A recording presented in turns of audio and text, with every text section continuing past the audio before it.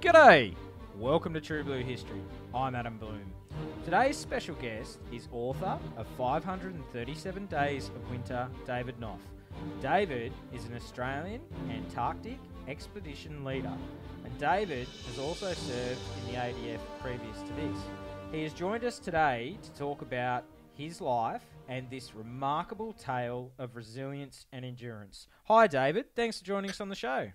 G'day, Adam. Thanks for having me on. Pleasure to be here. No, it's an absolute honour and a privilege to have you on, mate. And so there's a question that I want to ask you is, what is it about Teddy Roosevelt's Man in the Arena that resonates so strongly with you? Yeah, good one. So that's actually it's in the first pages of the book. You know, when you're writing it as a former soldier in a kind of modern memoir, you have to put a quote or a phrase or a poem in the front. So that's my choice, and it resonates with me because it was something that, like, when I was stuck down in Antarctica, when the pandemic broke out, and we were down there for much longer than we wanted to. Everyone was an expert of why and how they could have done it differently. We could have come home or not as planned, and all these other things were coming up and around. And as the station leader, I copped a lot of questions around that on behalf of then the powers that be above us who were back in Australia making those decisions. I had to front those questions, and so did the rest of the team. We were all in this bizarre scenario, and there was no answers to a lot of those questions. Yet it was this case of just, you're going to face scrutiny, you're going to make mistakes, but you just have to keep going forward. And that was when I listened to a recording of the Man in the Arena from YouTube or something like that, and heard it, and it just spoke to me in terms of, you know, it doesn't matter what anyone's saying, and it's very easy to sit on the sidelines, and you see this with sports players and politicians, and everyone sits there go, oh, they should do this, or what an idiot, he could have kicked that goal, or who can't kick a goal from directly in front. And you're like, well, with 100,000 people watching you, it's pretty tough. So the credit must go to the man in the arena, and it's not the critic that counts. It really spoke to me then and helped me in some of the darker times when I knew I wasn't getting it right and was facing scrutiny or getting a lot of questions about why you've done something. And it was like, no, it's all right. You're the man in the arena, and that's what counts. So let's just go back a little bit, and let's tell me about David Knoff as a young fellow. What was it like growing up for you, and where did you grow up, and what did you do sport-wise, and do you have any brothers and sisters? Yeah, so I grew up in the outer eastern suburbs of Melbourne, a place called Glen Waverley. Famous from the living end were from out that way as well. Actually, I think it's the best claim to fame from our neighbouring suburb in Willis Hill. Grew up out there. I got an older brother, younger sister, pretty tight family. We had a family business in automotive parts as a wholesaler. So dad ran that, and mum was involved as well. And we all worked there in the school holidays and on weekends. So the family business was really the core of it, and dad was very big on that. Then had a real kind of turn when dad unfortunately died when I was 13. Just dropped us off at school one day, and we never saw him again. So it was, we never saw him alive again. And that really threw us as a family. You know, dad and the business had been the core of it, and so then mum had to kind of take over the business and run it for a couple of years to get it to a transitional point to then get out of the business. And that changed. That I was 13, my brother was a couple of years older, my sister was 18 months younger, and that kind of really set the tone for the three of us to just be pretty independent teenagers, that you didn't have a lot of time to just be a recalcitrant pain in the ass when you got a single parent running a business and raising three kids. And she had a great support network. And I think that was something that taught us as a family a lot about resilience and just getting it done and making do, and not complaining about what you could have and how better it could be. But I loved it out there. I played a bit of basketball. I showed a little bit of promise. I did play with the rep team, the Nunawading Inspectors, for a couple of years out there, but was certainly never considering full-time sports or anything. My brother was the athlete in the family. He was really pretty budding cyclist, and went over to Europe and rode for a bit as well. So, yeah. So, and I'm hearing you talk, and obviously the loss of any family member, but your father at 13, did that sort of instill in you that life's short? Obviously, you know, with the loss of your father, life's short, and you've got to make the most of every opportunity that you've presented? I wouldn't say consciously, but probably. You look back in hindsight and you just reminded that, don't take anything for granted. things can change pretty quickly. And it's I go into this in the book in terms of the parallels to the pandemic. So my uncle had polio as a kid. He's one of the last Australians to have it. And that was something that was always in the family that, my uncle had polio, and he got on with life. And it had a bit of an impact on him, but he'd really just got on with it and was able to live an amazing life. And he was a really good inspiration for everyone around him to not focus on the fact that, he's, that's what happened. And my mum's mum had died when she was young as well. So we had this family history of challenges, and they're not unique. It's funny how now in this day and age, a lot of these things, that they're less common than they were sort of 50, 60 years ago when our parents' generation were around. So yeah, it did have an impact. And yeah. So for you, obviously you had to grow up quick, like a lot quicker than what you first wanted to in your teenage years. So what was your first job? Well, first job was working at the family business, much younger than the government would allow. But Dad used to pay us in Happy Meals and Macca's, or the odd bit of cash here and then, mowing lawns and whatnot. My first proper job was actually at Macca's Mount Waverley, working out there. And I loved it. It was a great little social team. You knew a lot of the other kids working there from primary school in the area. So that was something like I had a pretty good little social scene, and you'd go out as a little Macca's crew, and there was always just house parties on the weekend at the older kids' houses. And yeah, it was, I enjoyed it. No, and still to this day, every time I go into a Macca's, you kind of look at how they've changed their systems, and they're very, very systematic, very process driven. I think that was something good to learn early in the workforce.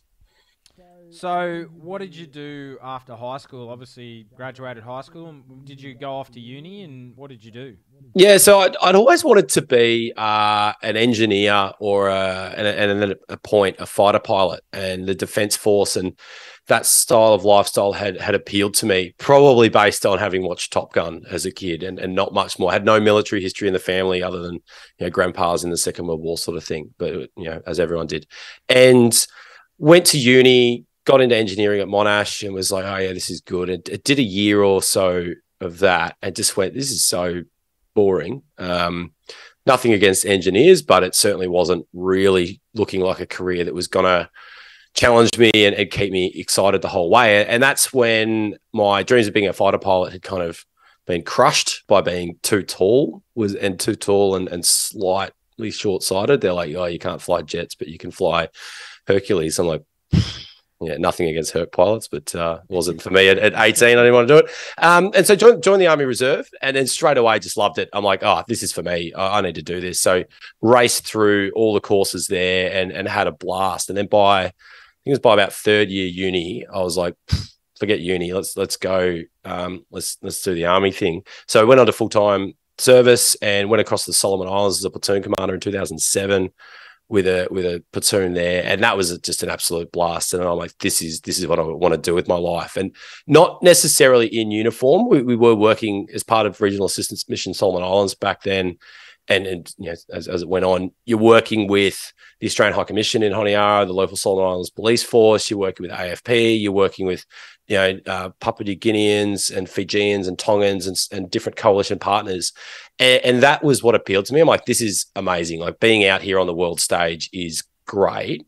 And I was toying with a career in Army, in uniform. And then when I got back and hung around for a little bit longer and decided, I'm going to, not stick around in uniform. I'll get out of that and get into a suit. And that's when I joined Foreign Affairs and Trade.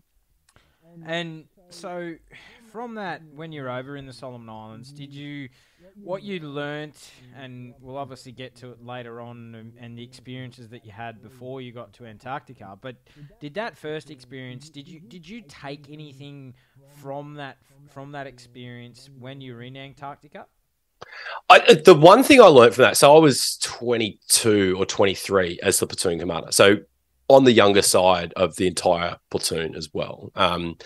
And what I learned then was back yourself in terms of your training and your experience going into something. But for listen to everyone around you. You are not an expert.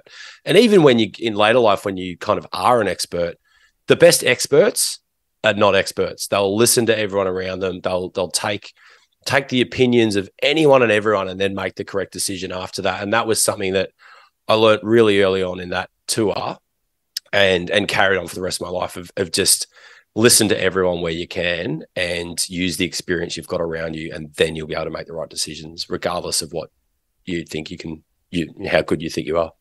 So you mentioned that you began working for the Department of Foreign Affairs and Trade, and you were working for the Australian High Commission in Islamabad. Can you tell us a little bit about that and the exciting the posting that would have been?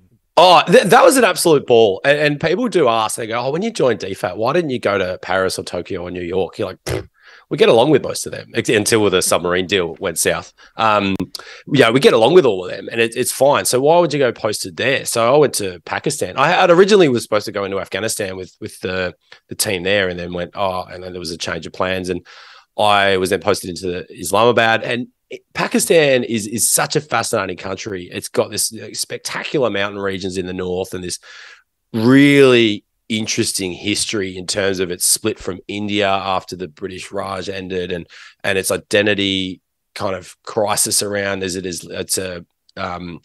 an Islamic state, which it's not. It's technically a secular state, and yet it's still, it's like 90% Islamic, and the treatment of minorities and everything's quite interesting. And issues like you're seeing now, these floods in Pakistan and how they deal with these large scale earthquakes and floods and natural disasters, yet at the same time spend a lot of money on their nuclear weapons program in case the Indians attack them first. So, and they had to deal with this militancy problem. So you got this really fascinating mixing pot of a country and how it's trying to deal with these problems. And we're over there trying to tell them how to do things. And I was there predominantly working on their counterterrorism policy with them and counter-radicalization programs and other things, which are very hard to gauge success and very, very hard to kind of really know what impact you might be having, but you keep going. And it was such a dynamic time to be there. I got there just after they'd killed bin Laden in Abbottabad, and spent 3.5, nearly 4 years in there working with all the different coalition partners and the Pakistanis, and at the same time getting out and enjoying it. Much like, and I hate to use movies as good representations of what life's like because they're movies, but Whiskey Tango Foxtrot as a movie and what it's like and what it was like to live in Islamabad and Kabul and those cities at the height of the war, that movie actually has some pretty good representations of that. So when you're in country, and obviously you were there for a long time, did like the fear of what was happening in Afghanistan and were you fearful that you could be killed at any moment whilst you were over there and living in Pakistan? Oh, yeah, absolutely.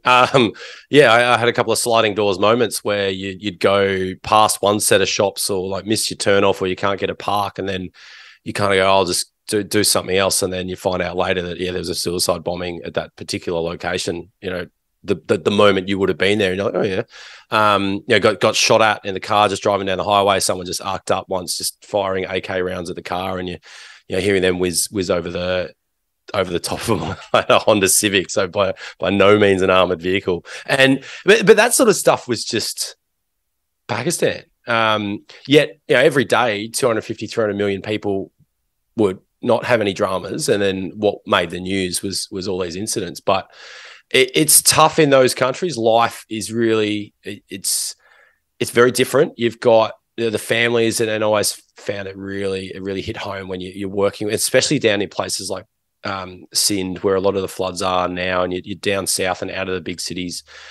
These families, they might have 5 or 6 kids that they've got, the infant mortality rates are really high over there, childhood malnutrition, which is something that AusAid were really big on. We were working on when I was there, and you're trying to focus on these programs to just give kids and families a chance. But you're trying to talk to a family in southern Pakistan about a balanced diet, and they're like, well, we've got rice, and it's about it. And you're like, oh, well, let's get more greens into that. And they're living in a desert. So it was tough to see that stuff, and it hits home. And everyone knew someone that had been killed and in either militancy or from, and such a shame that often preventable conditions and diseases and stuff that, back here aren't problems. So did you, when you were over there, you obviously would have seen some beautiful parts of the country too. What was your favourite part of Pakistan when you were living over there? Oh, up in the north, so like Gilgit-Baltistan and these ancient forts that kind of run through the valleys up north, through Swat Valley and north of there, and across like the Hindu Kush and into the Karakoram Range and K2 and Fairy Meadows and Nanga Parbat and some of these like 8,000-meter peaks. And the shame is, like, there's so few tourists up there. So when you do get up there, which we were able to, you're the only ones there. So it's really incredible. Whereas you go across to Nepal, I've done the Annapurna circuit and stuff like that, and it's a highway. There's people everywhere. But you can do the same stuff in Pakistan. You're the only people there. It's great. So after your time in Pakistan, you took a sabbatical for diplomacy. Why? Yep. Why was that? And what led you to Turkey working as a freelance photographer? Oh, it was a very simple answer. There was a girl. we all follow the girl. Yeah. And then weirdly, years later, I was chatting to my grandma, and apparently my dad had years earlier chased a girl to Istanbul as well. Some Greek girl he'd met on holidays in Europe, chased her to Istanbul for a year. So I'd met a lovely French girl when I was working in Pakistan, and she was then working for the UN over in Turkey. And so I took a break from diplomacy, went and we lived together over there for a year, and I've flouted around as a freelance photographer and did some other kind of things and traveled around Europe. We traveled around Turkey, and an absolute ball of a time. And until it got to a point of like, I need to go get another job, or I need to go back to work, or I'll never be allowed back. And that's when I took on my next adventure, which was to go into Iraq with the Coalition Task Group there as part of the mission to train and equip and advise the Iraqis to counter ISIS. And that was 2016. 16, 17, so whatever that was. Whenever Iraq War 3 was. Trying to remember, actually. Yeah.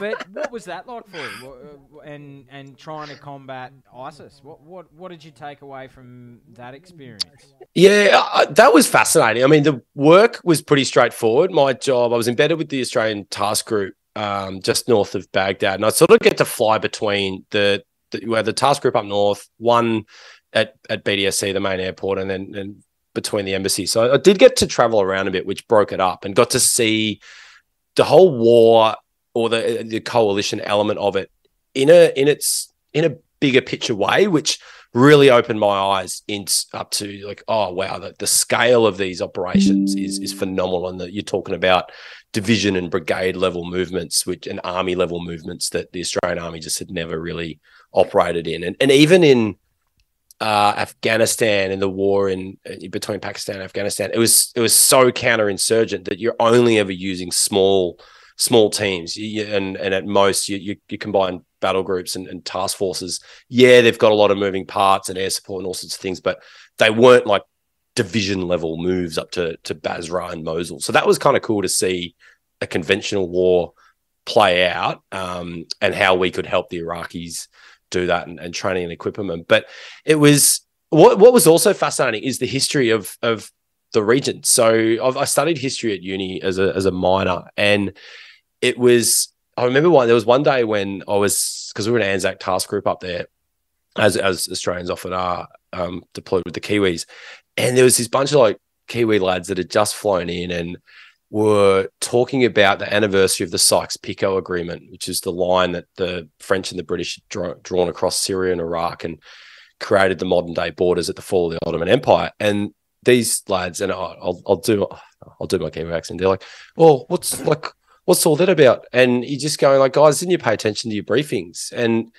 they like, "Oh yeah, we something about like, oh, there's a line, like I don't know." And you go, "Guys, like," and you pull out a map and you just go through the history of like, okay, well, this is Iraq War 3. There was Iraq War 2, and there was Iraq War 1.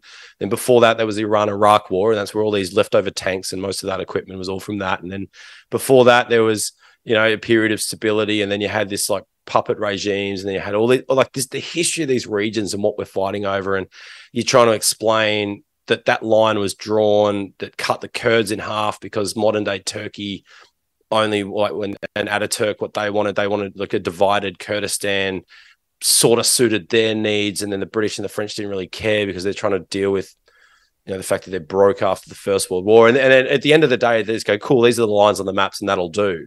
And you're trying to explain that to kind of young soldiers out of Australia or New Zealand or America or wherever they've come from. They've landed in this war that's been going for thousands of years or hundreds of years. It's fascinating. And I enjoyed that part of it, to kind of end up, you know, teaching history in the middle of a war zone.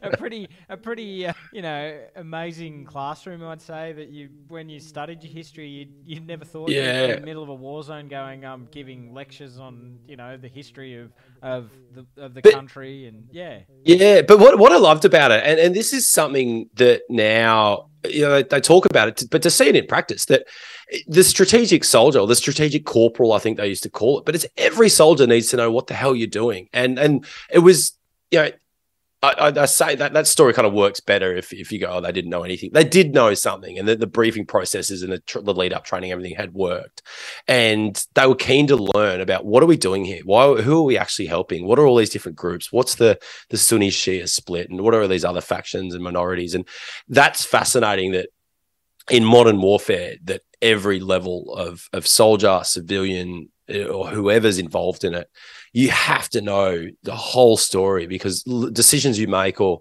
errors you make can cause, you know, strategic level or diplomatic incidents. And that was credit to the Aussie and Kiwi and American soldiers that I worked with. That they were all pretty switched on to the bigger picture of what was going on over there. Well, I think it's like you said, Dave. I think it's important because in the First World War and the study, like, you know, it was like so many people just go, oh, it was for 4 years. They just charged over the top of trenches and they just ran into machine gun fire. Well, no, that's not right. It's, you know, like the war was forever. You know, it was the first industrial war, and it was it was an evolving war that every day things were changing, and, you know, technology was, you know, it's fascinating because technology in that war was just, we advanced so far with technology and medicine and you know, planes and everything, that you know, it wasn't just men running over the top into machine gun fire, and that's, I think that's where you're right. We've evolved, and our defence forces have done really well in the study of, you know, I see that, and I speak to veterans and they go, yeah, no, we know the history of the Army, or we know the history of the, you know, the Air Force or the Navy, and I think it's something that is good. And like you're saying, it's a really key point that you touch on, that, you know, gone are the days that people are going to a war going, what am I doing here? Like, why am I fighting? Yeah. Oh, and the rapid change during times of conflict. Like, there's a great quote from Lenin, the kind of the communist, not the Beatle, but saying, you know, there are decades where nothing happens, and there are years where decades happen, and we're very much living in that period of time right now, since COVID and the war, COVID, the war in Ukraine, the death of Queen Elizabeth II, and the transition of power there, and the debates that's now opening up, which is interesting. But you're right. I mean, the First World War started with cavalry charges and ended with combined arms warfare and air-to-air combat and tanks. You go, and it basically then paused, and then the Second World War, the Germans they kept developing, and everyone else went, you know, oh no, that's all right, we'll build the Maginot Line and we'll be fine. And then the Germans turned up, and they'd really taken combined arms warfare and the Blitzkrieg and everything to the next level. And yet this, I love. I don't know if I could plug another podcast, but I love listening to the We Have Ways of Making You Talk podcast, and Dan Carlin, for the history buffs out there on your podcast. If you're not onto those two podcasts, you'll learn so much. But about the differences of the reason Blitzkrieg worked so well at the start of the Second World War, and they were able to invade France and through Belgium and everything in France so quickly, is because France at the time was had the most automotive infrastructure. So it had fuel stations, it had really good roads, and so they were able to drive through. So then when it came to Barbarossa and they're trying to go east, there was none of that. So through Romania and Ukraine and these regions, no one had motor cars, no one had petrol, none of the local mechanics knew anything. There was no spare parts, there was nothing. But so it didn't work. And you go, well, actually, yeah, so was Blitzkrieg as amazing as they say it was? It was just a case that actually the French and France was just really well set up for a rapid advance at the time. So I love some of these debates, but I'm also fascinated by what's going on in Ukraine and getting to watch it's such a tragic kind of scenario that's playing out over there. But the military buff and historian side of me, you just look at it and you go, "Ooh, back to conventional war." Like we're sending bushmasters over and helping the Ukrainians. You go, yeah. When has a bushmaster ever been up against modern Russian anti-tank weapons? Let's see how that goes. And some of these little things about, and you only know what you know from the media, but knowing what you know from what I know from my time in Iraq and Pakistan and stuff, you know a lot of the other capabilities and skills and bits of kit that are out there, and you kind of go, oh, I wonder how's that happening? Oh, how do they do that? And what's the miscommunication here? And some of the propaganda stuff from both sides to achieve their goals. Well, it's a key point you touch on, because we look at the what's happening with the war in Ukraine. We look at what's happening in China and where you served in the Solomon Islands and how that's playing out. And what are your thoughts on that? Oh, it's fascinating. So Ramsey, the regional system Solomon Islands that I was part of in 2008, had gone back in 2007 or early 2008. I think it was around 2007. Because the local population had burnt Chinatown to the ground due to perceived Chinese influence, and they were trying to tell the Chinese to get out and burn Chinatown to the ground. And interesting, like Sogavare, I think he was the opposition leader at the time. He's now the prime minister. So it's the same sort of political figures hanging around and the same arguments and issues. But I don't want to really get too far into my own political stances on some of it. But you go, well, I feel like if a government in the Pacific really sidle up to China and pick that side, the short-term gain in terms of, you might get some lucrative contracts, or they might build a port. Like China's aid and international diplomacy programs, they generally do whatever you want, they'll sort of do it quicker than ourselves or the Americans or anyone else might be able to. But long term, is it the best thing for your nation to have a Chinese operated port facility built with Chinese labor to Chinese standards for Chinese purposes, with a massive soft loan, or kind of a soft loan now that becomes a hard loan and you're indebted to China? Now, we do similar things with our aid programs. It's not always necessarily free, and you don't always necessarily get what you want. You kind of get it's a mutually agreed thing that, that we may not build you a port, but we'll build you a department of maritime industry or something like that. But and do some capacity building to help you build your own port. But it'll take you 20 years to get your port, whereas the Chinese will turn up and build a port. And some of these things, it's interesting. Perhaps we spent the last 20 years focused on the war on terror and in the Middle East, areas that have very little historic strategic interests to Australia, yet as part of the ANZUS treaties and our coalition commitments to NATO and others, we were absolutely involved. And now it's a case of like, okay, what's happening in the Pacific? What's happening in the South China Sea? What's happening in Ukraine? And did Russia and China just spend the last 20 years not as focused on terrorism and focus on modernizing their militaries? And we're kind of way off topic here, but this is like a strategic policy podcast now rather than history.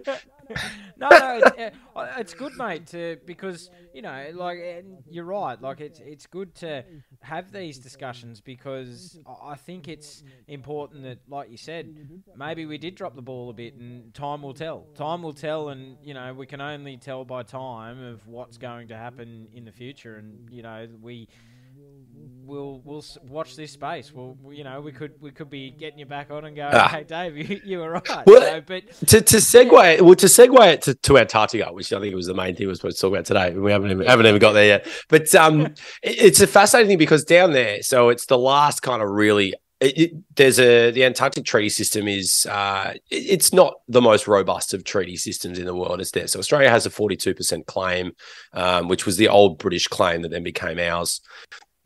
And it's a huge amount of territory. There's not a lot in that territory other than the coastline and the stations we've got. There's just this huge chunk of ice, and it's not necessarily recognised by everyone else as well. So we've got it. we've got our stations there, but within our territory, there's Chinese stations, Indian stations, Russian stations. The French have a claim that's sort of a slice of pie in the middle of our claim, but we get along really well with the French, and everyone gets along down there. So I found that fascinating. I was lucky enough, and I think I visited about 12 different Antarctic stations. So Chinese, Russian, Argentinian, Chilean, Indian, and an old British station and stuff as well. And everyone has the same challenges down there that unifies that you couldn't go it alone. If any nation decided that, hey, we're going to go to Antarctica and set up ourselves and be purely self-sufficient, and even the Americans are pretty close to that. But McMurdo Station, their main base, is pretty close to New Zealand. It's got a cleaner shot in terms of annual sea ice. But you go, at any point, if they have a problem, they'll need the assets from Australia or the French or the Chinese and others. So everyone has to get along, because you know that if you don't get along and you say, no, we're doing it our way, we don't want to ever work with you again. If they have an emergency or a shipboard fire or a downed aircraft or something, they'll have to call the other partner nations and say, hey, we've got a downed aircraft in this region. Have you got assets? And you go, yep, we can support that. And everyone flies around and sails down there with mutual support in terms of medical and maritime support and evacuation plans, so that you've got an option. So it's a great segue into talking about Antarctica and how you actually got to Antarctica. So how did you, where did your love for Antarctica start, and how did you become a leader at the Davis Research Station, and like, it seems so you're in the Middle East and now you're in Antarctica. So how did this happen? Yeah, so weirdly, the High Commissioner to Pakistan when I was there, Peter Haywood, I'm sure he's a listener, and he'd worked with the Australian Antarctic Program. So he and I had a chat once in my office in Islamabad when he was sort of handing me a red penned cable as all junior diplomats, right? And he sort of went, oh, you should think about it one day, because he knew that I was planning a trip down there with some mates. We were going to charter a yacht out of South America and sail down there and do some mountaineering and split boarding, which we ended up doing at the end of my posting to Pakistan. And half the boat had been in Pakistan, the other half had been in Afghanistan, and so we're all pretty cashed up after those couple of years. And down we went, and we went down there to climb mountains and do cool stuff, and we did that. But it was the environment and the wildlife that really captured me, and I thought, this is so spectacular and such an incredible place to just see penguins and whales and seals and everything, and the icebergs and the mountains and everything. I'm like, this is great. I've got to get back down here. And I remembered, all right, let's join the Antarctic program, and got, after kind of did Iraq and everything, and then came back to Melbourne and went, all right, let's get out of conflict diplomacy and go south. And then went through the recruiting process, which was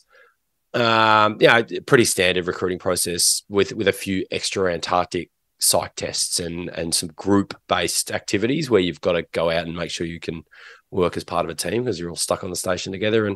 And then finally the director of operations or operations manager called me up and just said, hey, do you want to go to Davis as the station leader for a year from October 2019 on a 1-year contract, and the rest was history from there.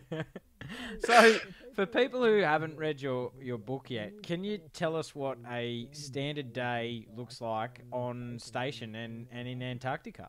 Yeah, well, it's very different. Sorry to cut you off. No. Very, very different to any other working space. Well, it isn't. It isn't. So first of all, for anyone that hasn't read the book, obviously buy the book. Available now at all good bookstores and online, and audio book and everything. But no. So there's no average day, and that's the great thing about those jobs. Average day for the station, you've got tradies, you've got scientists, you've got meteorologists, you've got all sorts of different aviation, maritime, all sorts of things going on. So for me, the day would start, you get out of bed, do some push-ups, kind of get yourself sorted for the day, go to brekkie at sort of 7 o'clock, try and not answer too many work questions at the breakfast table, but that was inevitable that you're all there for work. So you talk work at brekkie. Map out your day, check the weather. The weather is so important down there that it doesn't matter what your plan is. If the weather's bad, and by bad, you're talking 100 knot winds is bad, and blizzard. So you going outside if you don't. There's this rule of like 1 kilo per knot of wind. So if you weigh less than 100 kilos, going outside is going to be challenging at 100 knot wind. So you check the weather and go, okay, that's what was forecast. We can go with the plan. You go to the ops meeting at 8 o'clock. You task all the assets. Everyone signs off on the plan, and the day starts generally with the helicopter. This is the first summer before COVID and before things went wrong. And you kind of go, all right, helicopters are going out. If the weather's good for boats, the boats will go out, and you're seeing all these different field parties and scientists heading out to get their work done in the summertime. But it's a stark contrast to the winter. So by the end of summer, so in around March, when the ship came back for its last trip, the Aurora Australis came back for its last trip to Antarctica, picked up the summer team and sailed north. And this is around the time everyone was told, like, oh, don't worry about this virus. It's just this like 2-week lockdown to flatten the curve. It'll all be done and dusted. And we're like, oh yeah, that sounds cool. We'll just spend the next 6 or 7 months here on station, and you'll come and get us after that. And the winter time, it's much more routine. So the trades have got this really strict maintenance register where the mechanics, the builders, the plumbers and sparkies, everyone just go through and audit everything in the station, make sure it's running, keep it going, upgrade projects for the year ahead, and all geared towards that second or that next summer is where you get all the work done, and you're in this routine. And it's the same people. We had 24 of us in that winter team, same people at breakfast, lunch, dinner every day of the week. It's 24 is enough that you can hang out with different people at different times, but it's small enough that if someone's on your nerves or got a habit that you kind of go like, oh, I wish, it can just wear away at you and really push you to the limits. But we had a great team, and I think, if you had to do it all again, you'd go, yeah, that's the sort of team, and that's the makeup and the dynamic that you'd want. And yeah, I loved it to the end, but I didn't necessarily love it every day. Because you went down for the start of the 73rd season, wasn't it? And then that turned in to be the 74th as well. Yep. Yeah, I think on our plaque we wrote we wrote on the plaque like summer, winter, summer, which was very, very rare for it. In fact, it hadn't really happened in sort of modern history to have an entire team have to do summer, winter, summer. Individuals and smaller groups had to do bits of that, but we were the first group in a long time to have to get forced to do summer, winter, summer. And yeah, we started to call ourselves a 73rd and a half, or technically by that second summer were the 74th NRA, which, yeah. And what I loved in the book was when you said you just had the conversation about COVID and that you were going to have to stay another season, and what I loved is that you, in your leadership role, like everything came to you, and you went, I'm just going to tear the band-aid straight off now, get it done. And was it being down there, you were already so isolated, but did you feel a sense of now even more isolation, being that you weren't coming back, and they didn't even consult you to say, hey, we're bringing you home, you've got to extend, and I read it in the book, and yeah, was that hard? Yeah. It was really tough, and for the people in the room when we broke that news, and I'd let it out quietly to a couple of the team beforehand, and everyone kind of knew that decision was coming, given what we knew about what was happening in the world, where the new icebreakers build was at, where the aviation assets were placed. And, you could put two and two together that we were going to have to get that extending us was a very safe option and the best of a whole range of options. So we sort of knew it was coming. It was the people that weren't in the room, your husbands, families, girlfriends, boyfriends, dogs, cats, whatever. That was the problem of that is then going to weigh on each member of the team and their own individual challenge of what's happening back home. You've got your wife back home with 2 kids homeschooling, and you're happily stuck in Antarctica for another summer with a decision, you weren't really consulted on.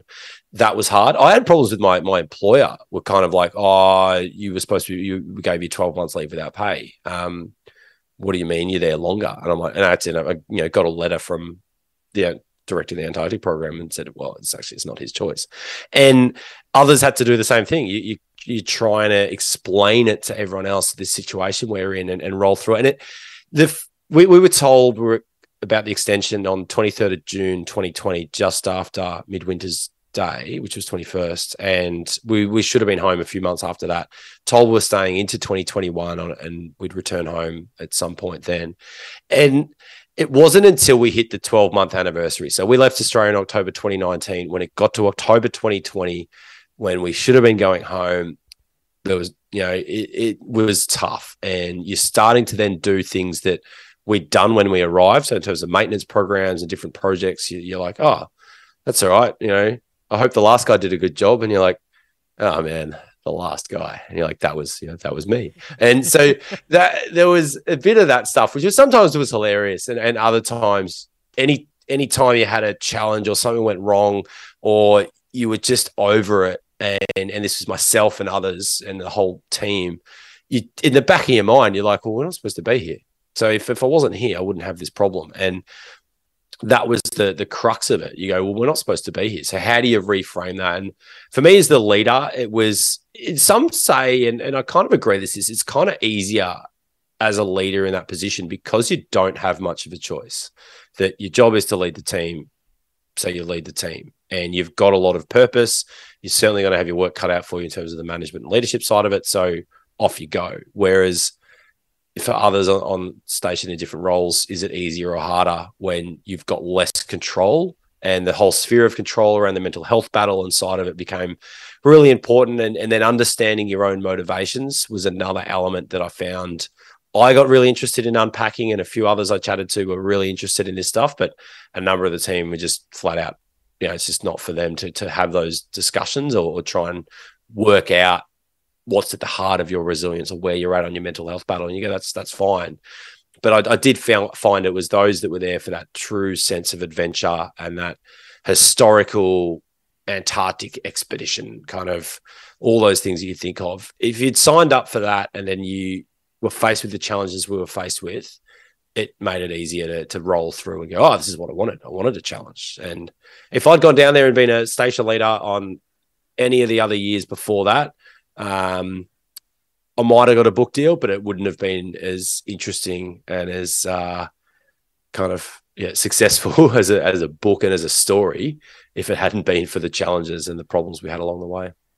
And what I loved about your writing, Dave, was that, and reading the book, is you don't shy away from being the leader, and you don't shy away from what you could have done and could have done better, what you did well and what you could have done better. And I like that in a leader, because it starts at the top, and like at the end of the day, the blame ends with you. Like you take that, like no matter, you take the leadership role, of course there's going to be people that don't like you, and for you, like, who did you turn to? And obviously you mentioned at the start of the podcast, Teddy Roosevelt, you mentioned in the arena, but in the dark times for you, who did you turn to because you were in such a unique, this hadn't been experienced before. So who did you turn to?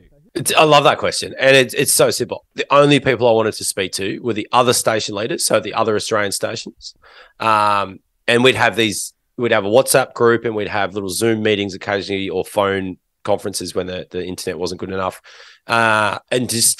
or chat one-on-one about what's happening at your station. And half the problems were the same, different locations, same problem. And a number of the team did the same thing. My lead builder or the plumbers or whatever, they didn't want to speak to me. They didn't want to speak to the head of HR. They didn't want to speak to a psych. They don't want to speak. I want to speak to the builder at another station. Was generally your first point of call. And for me, that was the other station leaders or historical station leaders. So people that I'd read the log. So on every day you go through, you write the station log, or you read what's happened that time of the year and what the sea ice is going to do when the seals are coming back, and the wildlife and some of these different elements of the station and the environment.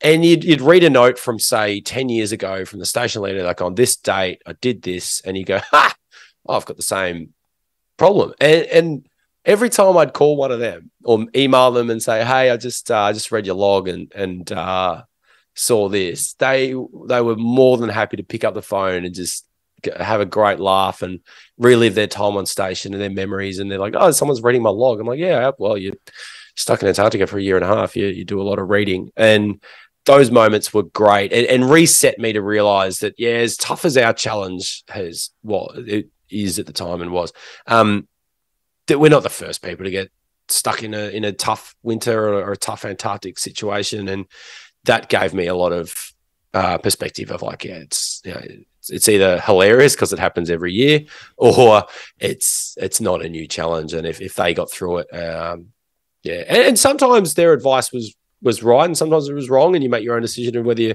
you listen to it. And just because they're like, oh, that's what I did in 2004 or something, it doesn't mean it was the right thing to do. And that was the other thing I wanted to convey in the book when I wrote it. And so I'm glad you appreciated that, is that half the time you don't know. You're damned if you do, damned if you don't. And that's where that man in the arena stuff comes into it. Of like, well, it doesn't matter. Like, you just keep going. You're the man in the arena. You're the station leader. Make the call. Move forward. You'll get it wrong. You'll get it right. And at the end of the day, if everyone comes home safely, you made the right calls. And I love there's a quote that I live by, because I'm a deputy captain up in my local fire brigade, and the greatest advice I ever got from a crew leader was, the worst decision is a decision not made. So whether it's right, whether it's wrong, just make a decision. Yep. And that's exactly what you did. And the best thing with your writing was that you put your hand up and go, yeah, I did some things good, and I did some things that I probably would have changed. In hindsight, if I knowing what I know now, I probably would have made a different situation, but that's all hindsight. It's in the past. You can't, and that's what I loved about your book, because it was, you didn't shy away from that. And so when you're on station, did everyone come together like a big family, or was there a bit of animosity amongst everyone as well? Well, look, we're there for a year and a half, so it's not all sunshine and penguins. And family is probably the best analogy. And I like to tell people, like, if you went on holidays with your 23 best friends, how long would you last before you start to have disagreements and arguments? And I think cliques is the wrong word. There was certainly different group dynamics, largely based around either age or experience or roles. So you go, well, of course those guys hang out together because, they're all from the same kind of work and background. And that doesn't mean they're a clique. It just means like, well, it's the stuff they're going to talk about at dinner.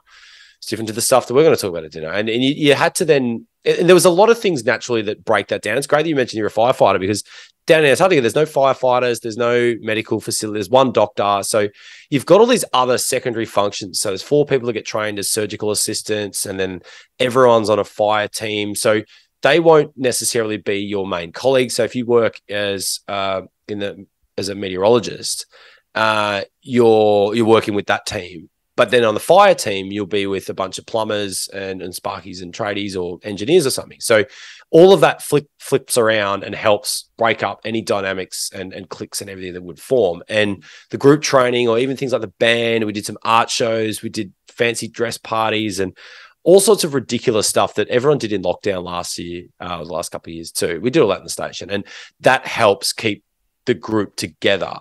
And moments like the midwinter dinner, the end of summer dinner, and New Year's and birthdays, and they were the only events that really got full attendance every time. And it was those moments that you'd often see people bury hatchets of, yeah, we don't get along, and I don't really like that person for whatever reason or whatever. But on those occasions, everyone seemed to rise above it and be like, oh yeah, this is, yeah, I'll pay credit to that, or yep, I'll bury the hatchet tonight, and then go back to not necessarily being friends with them, but being a professional colleague the next day. And that's just humans. I think you learn a lot about it. And I did find at times when I felt like it was not going in the right direction, and you just go, could someone have done a better job of this? Or is there a better way? Or was there an answer to some of these questions? And most of the time, I might have just been delusional, but just be like, well, I don't know. I don't know if there was a better way to do this, and the best way, we did the best thing we could at the time, and we went forward, and we're all still here, and we're all still having dinner together. So let's go. And there was some, yeah. So towards the end of the book, you talk about the medical evacuation and the multiple coordinating of parts of this operation. Thinking back, were there any particular life experiences that you were able to draw on in the moment to get the job done? Yeah, that was well over the 1 year mark. 10 days before Christmas, and the doctor sort of walks into my office and says, "Yeah, we're gonna evacuate a patient back to Australia for urgent care." And we had to coordinate with the Chinese and American programs to set up a remote runway and evacuate. It's a harrowing chapter in the book, and that was straight away. And this is where the Antarctic station leader role is really varied. That you need to be very democratic, very socialist, very group oriented, and very much taking your opinion. But at times, the buck stops with you, and you have to be a very decisive and direct leader and make decisions. When it came to the emergency, and every time we'd done emergency scenarios up until that point, we generally do some sort of training scenario once a month or so, and they'd be everything from fire on station to a lost expeditioner to a field emergency, and we'd drill those things. But everyone knew in an emergency, that's it. The station leader takes absolute control and makes decisions, and it goes from there. And I really then, when that emergency was declared and we had to do it, which was a decision made by the medical team to say, this is go, I just snapped and went purely operational. And I reckon just went back to infantry officer Dave and went, cool, this is it. This is the ultimate kind of battlefield evacuation scenario. And you just go, right, you do your IMAP for those military listeners out there. Your first thing I did was scratch out the time and space and go, right, how long have I got? And then you go, what assets have I got? What time frames am I working on? What are the biggest risks? What are the 3 courses of action? You just go through that. And I reckon I did that instantaneously, and your brain just goes, and that's from years and years of thinking like that. And you brief the team, you give the plan, you back brief it, you run troops to task to make sure everyone's got a job, and resting people was important. So you're going, right, there's going to be a 10-day operation. I need everyone that's not on this particular list here, just go and sleep, or go and double check that your rounds are done in terms of what you've got to do on station to keep the place running, and then just chill out and relax, because when it comes to it, we might have to work all night. And in the end, when the operation actually went down, the weather window was from 11 p.m. to 0300 local time. So it all wrapped up at 0300 and 24th of December 2020, and we sat down for Christmas the next day, and that was a really interesting vibe. And we'd worked so hard, and there was so much to be proud of operationally, and there was a lot of luck involved with the weather too, in some ways, but luck's preparation, many opportunity, as they say, and all of that. And you go, great, we just evacuated this patient, we saved someone's life, and this is incredible. And wow, it's Christmas, it's our second Christmas. What are we celebrating? We should have been home by now. And that was just one of those moments that you just can't buy. And when I did the Unforgiving 60 the other week on their podcast, they asked me about these kind of,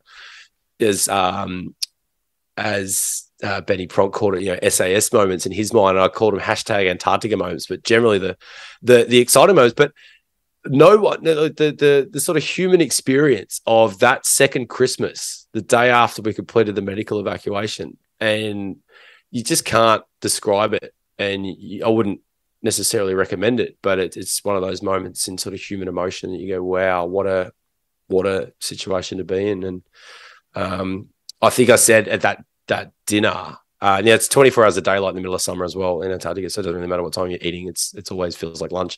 And I said something along the lines of you can't choose your family, and you sort of can't choose your Antarctic expedition team, and Merry Christmas, and I'm glad to be spending it with all of you, or something like that. And it was a very emotional day.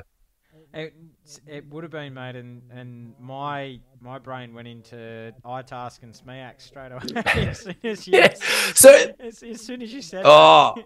I love that, and I'm glad you would have picked up on that stuff early on in the book, because the Australian Antarctic Division, yep, in their emergency planning use the SMEAC orders format and these other elements, but they've sort of cut out or just not gone through all the other processes of the actual, like the IMAP and CMAP and stuff before that. And yet they use it as a method of delivery for the orders groups. And so, yeah, when I was doing the training at the division before going south, and I'm like, they're kind of going, oh, this is the kind of the most amazing way to deliver a task. And I'm like, yeah.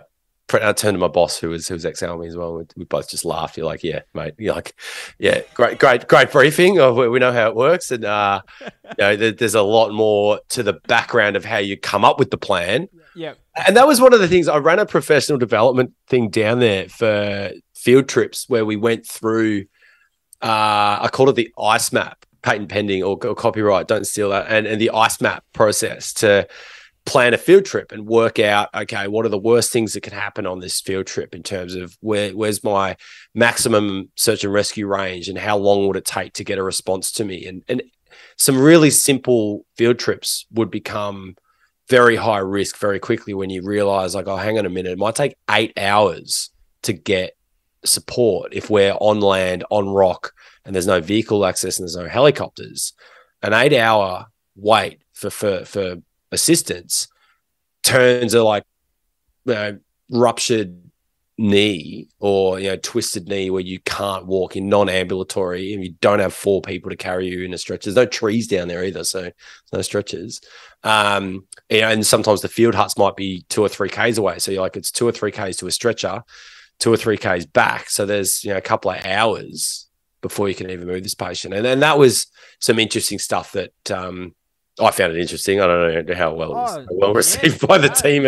By the team, it was at times for me to go down those rabbit holes, but it helped people understand the military thinking behind that SMEAC stuff. And well, we were talking before we started the podcast that I'm doing my remote area first aid at the moment, and mate, it exactly what you're saying. It's like, and what our instructor's teaching us is that the slightest medical condition, if you're in a remote area or you're in an isolated situation, it can turn life and death very quickly, and you're not, and it is. It's great, like, that you're saying, and it's good for any young, any young corporal, lance corporal, sergeant, officer training now who listens to this podcast to actually know, you've got to think of these things. It's not just, you actually do have to think of the worst case scenario. Plan for the best. Sorry. Yep. Plan for the worst, hope for the best. And that's exactly what it is. That's leadership, and it's a great example of what you've just said. Like 100%, you have to. My favorite test was weighing people's field packs. So just before they went out in the field, they'd line up. People would just line up their packs around the mess and they'd have to turn their tags, sign out, grab their radios, and off they'd go. And there's stuff about this. There's three kinds of hikers and 3 kinds of expeditioners. You've got your novice whose pack weighs 50 kilos. They've got everything. They've got stereos. They've got books. They've got more jackets and socks than you can poke a stick at. And they get out the door and they're like, geez, this bag weighs a ton. Then you've got your second season expert who's been there, done that. They know everything. They've got the bare minimum in their bag. It weighs 5 kilos. They've got 1 liter of water, 1 extra muesli bar, and that's it. And I could walk past and just pick up the packs and be like, yeah, no, I know who that is. But then your field training officers, so the most experienced guys in Antarctica that run all the field training, and these are guys that have been down crevasses rescuing people and been in crashed helicopter scenarios, and the real pointy end of as bad as it gets down in Antarctica, and their packs weigh 20 or 30 kilos full of just absolutely everything for people that have forgotten their other jackets, extra beanies, extra socks, like a week's worth of food, a week's worth of fuel, an extra stove, like all this stuff. You're like, what do you do? Like, oh, we're just going for a picnic. It's like a 2-hour walk. And you're like, oh yeah, but you don't know. When you're there and times were really, really tough, and it was there ever on station, was there ever a time that you all thought, this is never going to end, we're just going to be here forever? Not really. We did we had 2 years worth of food and fuel. We would have had to ration the fuel a bit, but we could have got through. And then the food could have even lasted longer. And in a kind of doomsday scenario, we actually had no organic assets to get us home. We had 3 IRBs. So first we could get 10 nautical miles or so before you just can't carry enough fuel to drive those things. So no organic way of really getting home. Had enough food and fuel. We had 5 years supply of toilet paper. We ordered that and checked that at one point. So we would have run out of food before we ran out of toilet paper. In Australia, mate. Yeah, exactly. So in the back of your mind, at points it would have crossed over to be like, oh, what if just one day there's just the phones don't work, there's no internet, there's no HF comms, like there's nothing. You'd be like, all right, and we would have crossed that bridge. And a few of us, myself, the chef, who was my deputy station leader and an absolute superstar, and the real hero of the book, I think, is the chef, my deputy. She was just the best, and her and I had some chats about what second winter would look like, because there was a small but possible chance that if the ship that was coming to get us had any dramas or had been delayed or the issue, I want to not spoil it for those that haven't read the book, you'll know what I'm talking about when you listen to this, that if some of the things that happened on our voyage home had happened on the ship's voyage south, we would have had to stay for a winter, or very likely would have. And we had enough stuff to get through that. It would have been a pretty tough challenge for the team. Once we knew we were going home and we saw the ship and it was sort of coming to an end, you go, yeah, that's enough. But yeah, what I talk about mental health, like having a horizon to swim to, when that horizon's moving, and for us even as well, not knowing what setting foot on that horizon and kind of returning to the COVID world was going to look like, that level of anxiety probably had a bigger toll on us than we realised. So in the book, you talk about Anzac Day and how important it was for you. What in particular about Anzac or the Anzac legend helped get you through? Yeah, it was more the historical significance of it. So there was only the Antarctic stations and the War Memorial that were really allowed to hold events. Now, I know a lot of RSLs and other places had small private events, or they did a few things, and everyone did the driveway ceremonies, and possibly around the world in countries that didn't have lockdowns, they might have you. But officially, when I spoke to the War Memorial, it was a case of there's the War Memorial, and there's the Antarctic stations, and that's about it for places that'll have a crowd. And we only had the 24 of us there, and you go, all right, great, that's historically phenomenal. Like, wow, what a moment. And I ran a new flag up, or a new ANF up the flagpole that day, and framed that afterwards to say, hey, this crispy blue bad boy flew on Anzac Day at Davis in 2020, in a year when very few places had an Anzac Day ceremony. So that to me was important. I'd served in uniform, and you kind of, it means a lot to you. But for my family, it had a weird significance too. That it was my grandma's birthday, and she died the year before at the ripe old age of 100. So she'd made it to the ton, and she'd been a phenomenal influence on myself and my family, having fled. She sort of fled the Soviets and the Nazis, and fled across Europe to get to Australia with my grandfather and her husband, and have their kids in Australia. And they lost a kid along the way in Europe, and she outlived 2 of her kids, and had just had such a positive life. It's the same with the way everyone saw Queen Elizabeth. She just had this kind of enduring positivity of everyone's grandma, and our grandma was kind of the same. It was her birthday, and so that was the first birthday for us as a family that she hadn't been around, and I was stuck down there in Antarctica, kind of doing the ode of remembrance across the icy shores of Davis. At the lovely time in an Antarctic autumn of 10 a.m. And I suppose you sort of, in your sense, Dave, it's a unique, like having Anzac Day in the southernmost point of the world. It's pretty special in its own right. Like I can see the significance for you. Like that would be really cool. Oh, it was, and there was an interesting crowd. There was a few guys and girls in the team that had military service before, and everyone's got a family member or some sort of thing to it. But it was also just a good day to kind of bring everyone together and remember we're part of something bigger. And Antarctic service, it's not military service, it's different, but certainly in the heroic age of it, it was very well tied to your military types. And having done both, I can tell you now some of the challenges and struggles of Antarctic service are similar.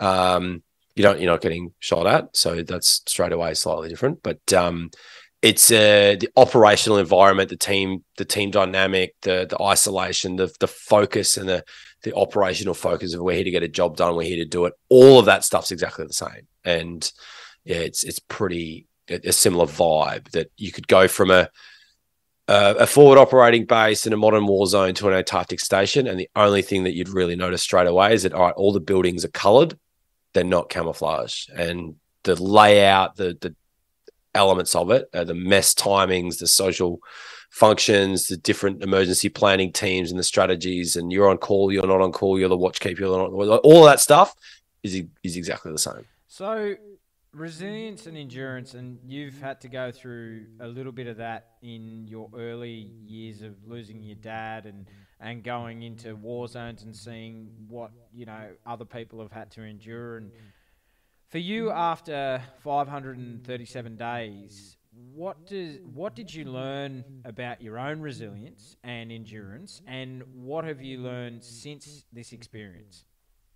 Yeah, it's a great question. I learned that fundamentally resilience comes down to your motivation of if you know why you're there and what you're doing. And for me, that was I wanted an Antarctic challenge and I wanted a leadership challenge, and I certainly got them. So once I kind of unlocked that, it made every challenge or every time I thought I was failing, you just double down and you go harder because you're like, I made a decision to come here, to lead this team, and to be in this scenario. And I became thankful for as hard as it got, you become more motivated and more thankful for it to be like, great, of course this is harder and cool.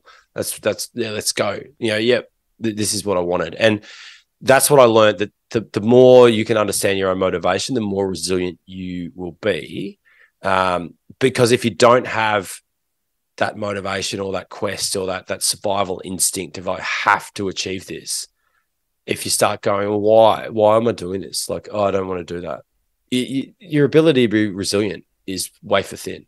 You're gone. So knowing your own why, when you sign up for something like an Antarctic expedition or a job or a volunteer role as a firefighter or whatever, know why you're doing it, because when it gets tough, you'll need to know that. And that's, people that go, I'm going to study part-time. Why? I'll be good on my resume.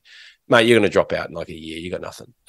But if you go, no, I want this because I need to be more qualified to be more competitive, to get the job I want, to get the lifestyle I want for my family, for my kids, or whatever it is. And the minute you've got that locked down, you're home and home. So that's part of it. How did I change? And I think when I got back, I realized that as challenging as it had been and as resilient as I'd, all the resilience we demonstrate as a team to get through all that sort of stuff, I still realized that resilience is a moving target, that you might be resilient enough to get through a year and a half in Antarctica, but when you get back to Australia and you're trying to work out what the hell to do with your life and where to go, and you don't have that purpose and that why, you can be very unresilient and you're short-tempered and you're confused and you don't know what's going on. So that was something that surprised me, of almost how fickle resilience can be, that you might have it 1 minute and not the next. And I know that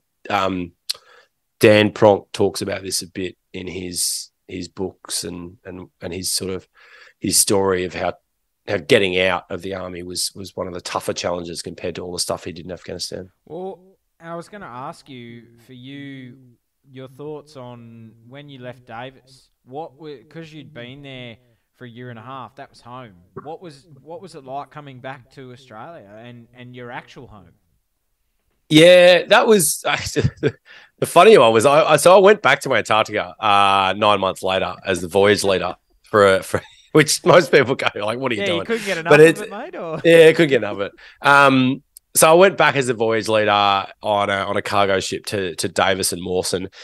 Going back to Davis was weird to see another station leader and a whole other team there who'd made it their own home, and they had their own way of doing it. And even when I got off I went ashore on sort of day one of the resupply to chat to the station leader and the resupply coordinator, and just sort of just make myself at home, just go to the coffee machine, start making a coffee. And I'm like, oh yeah, we'll do the meeting up there. And she was great, but I think at a point she's like, don't tell me what to do. And I'm like, oh yeah, well, yeah. But then we had this great chat, and it was a lot of fun to go back and see the station and see how people had changed things or what had moved around and that. But readjusting to life back home was tough. I knew I probably didn't want to go back to my old job. And that was a big life changer to be like, okay, I'm going to get out of what's been a pretty comfortable run professionally in terms of comfortable in terms of the superannuation, not comfort in terms of the locations, but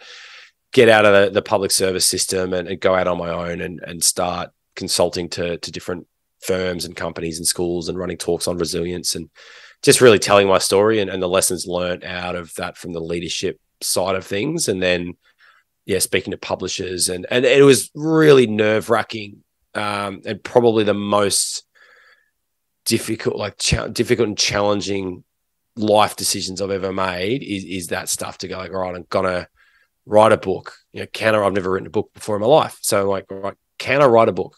How is it going to be?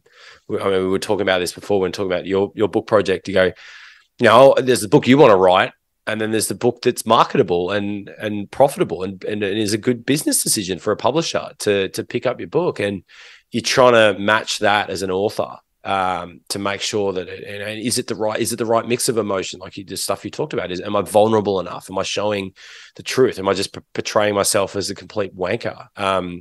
What am I doing here? Like, what's true? And I worked with, and in real full credit to the team that I had around me for that, from Kelly at Good Content Cal, who helped coach me with the process, but also members of my own team from Davis who fact check things and made sure that we got it right, and they could vouch to say, yep, no, you've hit that on the head there of, you got that wrong, and you've admitted that, and that's cool, and you go from there. And that was great to have that support too. So writing the book, and you mentioned it, like you've mentioned it a little bit, but what was the most challenging part for you? And obviously you had to consult with the team a lot, and did you have to on certain parts ask them and get their what their story was? And obviously there's two sides to every story.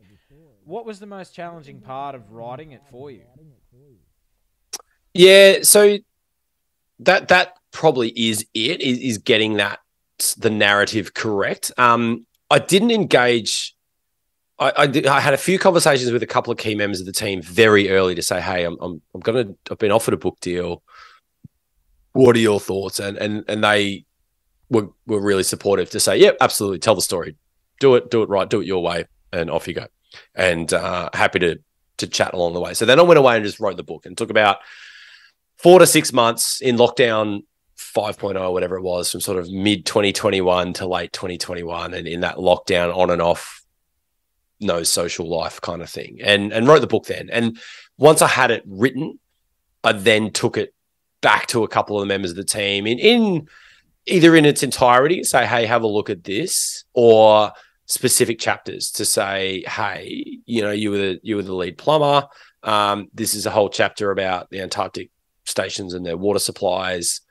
Can you just run an eye over that for the technical side of it, but also the emotional stuff? And they read it, come back and say, yep, no, this is right here technically, but also narrative wise, that's pretty good. And the bigger challenge then was, there's not 24 characters in the book. There's about 5 or 6 and key characters, and then a couple of other periphery characters. It's getting them right as a mixture of representing different demographics or different themes or different attitudes in the group that aren't necessarily just one person. So you've got these little bit characters that will turn up, and someone might, and then having a balance. Okay, someone's going to identify as that character, or that particular exchange over breakfast happened. But the character in the book, of which that exchange happens is also the same character that did something else later on that person will go, well, I had that argument over breakfast, but I didn't do that. And you're like, you're not, Adam or whatever. You like that character in the book is based on 2 or 3 different scenarios and 2 or 3 different people that did that one thing multiple times, or an event that played out over 2 or 3 weeks has to just come out as one scene in the book. And some of those challenges of how do you get that right, and how do you make sure that, people aren't going to go, oh, that's ridiculous, that never happened, which to date no one's done. Everyone's been like, everything that happened. And that's I put my hand on my heart and say that everything that happened in that book, but the way it's framed and characterized is jumbled around occasionally. It's a credit to you, Dave, because it's a very good read, and it's a very easy read. Like it's and the way you've structured the book is it's very easy to follow from start to finish, and I want to commend you on that, because I know I'm going through the process at the moment, and it's a challenge to make it, and sometimes I look at it and go, is this even going to be readable? Like, so you did very well on that, mate, and I want to say well done on the way that you did structure the book, because it is an easy read, and I enjoyed every minute of reading the book, and that's why I wanted to get you on the podcast. And so, for your plans going forward, what are they? What do you want to do into the future? Yeah, so I'm hoping to go back down to Antarctica this summer in a slightly different role, and a lot of that though is just, it's such an addictive and incredible place, and I love working down there. So anytime someone dangles that carrot, I'm generally entertaining it. So hopefully I'll go back down this summer in a new and exciting role that I haven't done before, and long term, selling the book and like you're kind of getting the book out there to tell the story is fun and enjoyable, doing like author nights, but I don't think that's sustainable. I really like working with school groups and doing workshops for different corporates on leadership and management, and that space is one that I enjoy working in and look forward to doing. But I also want to do it. I reckon I'm coming around to doing a fiction book. So I found, like you say about the structure of this book, it's actually pretty straightforward, because it's just how it happened. We moved a couple of events, but minor changes. And it just flowed. Like that's how a year and a half, like that's how it went. That all of the things, all the culminating activities like the medical evacuation and what happens on the voyage home and all this stuff, it all just happened how it happened. So writing the book, writing a non-fiction biography is pretty straightforward, because you know who you are, you know what happened, you just write it. Writing a fiction book where you've got to invent characters and invent things and get that structure right, I think that'll be an interesting challenge. So I'd like to write a fiction book, probably based on a lot of experiences I had in Pakistan and that time, which it would be influenced by a lot of true events, but at the same time, like a fictional story in and around it, as many authors have done. A la kind of the Flashman Chronicles, if you've read them or any of your listeners have, they're a great read about that historical fiction sort of genre where you're set amongst reality, but very over the top and hilarious. So, Dave, how do people how do they follow you? How do they get in contact with you to get a signed copy of the book? No worries. So the book's available in all bookstores and online at Booktopia and Amazon and all those places. If you want a signed copy, you can grab them through my website, davidknoff.com. And you can follow me on Instagram at 537 Days of Winter for sort of professional side of things. Yeah, hit me up through the website or through LinkedIn and I work through Saxton Speakers for corporate events and talks and everything there as well. So happy to chat to anyone and everyone about what they want, but may not be available over summer. Well, as you just mentioned, yes. Yeah. Well, Dave, there's a quote that I'd like to finish with, and your story is one of true courage, leadership, and resilience. And there's a quote that I'd like to finish with. It's courage and perseverance have a magic talisman, before which difficulties and obstacles vanish into air. The courage of leadership is giving others the chance to succeed, even though you bear the responsibility of getting things done. Dave, your story and the way you led down in Antarctica and the 537 days. I believe this quote sums up your true resilience, your true courage, and your true leadership. And I just want to thank you for coming on True Blue History, and thank you first and foremost for your service to our country, and thank you for writing this book. There are many vulnerable lessons and valuable lessons that everyone can learn from reading this book. So, Dave Knoff, thank you so much for coming on True Blue History.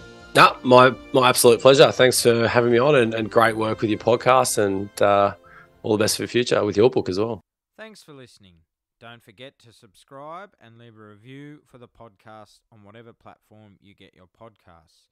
And if you feel like supporting us, you can now via our Patreon page. That's patreon.com/True Blue History, or buy me a coffee at buymeacoffee.com/True Blue History, and check out our new website, truebluehistory.com, for more great content.